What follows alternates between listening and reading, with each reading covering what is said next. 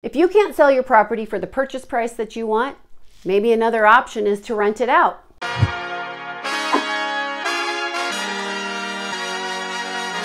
Hi, I'm Debby Nesiba, and I'm with HomeSmart. In this video, I'm going to walk you through the pros and cons of renting out your home as opposed to selling it. One of the questions a lot of sellers are asking me these days is, hey, should I rent my property out?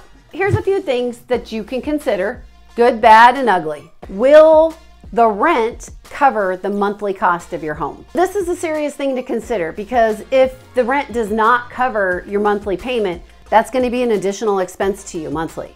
However, on the other side, if it does cover and then some, you're profiting money and you're actually making money on this, and it's an investment property. The other thing you want to consider is how much maintenance is it going to require?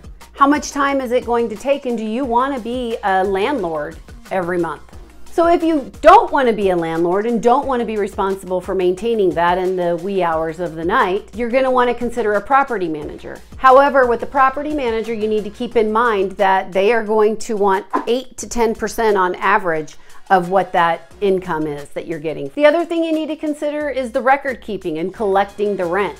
That is something that is going to take time monthly, and you need to be aware of that and ready to take that on. On the other hand, you're going to have tax benefits on a rental property, on an investment property.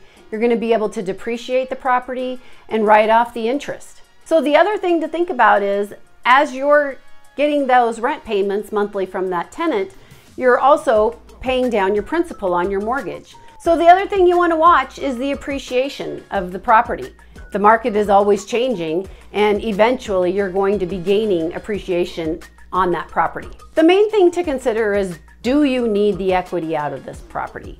If you don't need the equity, then getting a renter is a fabulous idea. If you do need the equity, then you're probably going to need to sell it. Overall, having a rental property is a really good thing as long as it's not costing you money every month. If you have a property that you're considering renting out, please feel free to reach out to me and I'll do a rental analysis for you. We can talk about the options. Thank you for watching. I'm Debby Nesiba with HomeSmart, and I'll see you next time.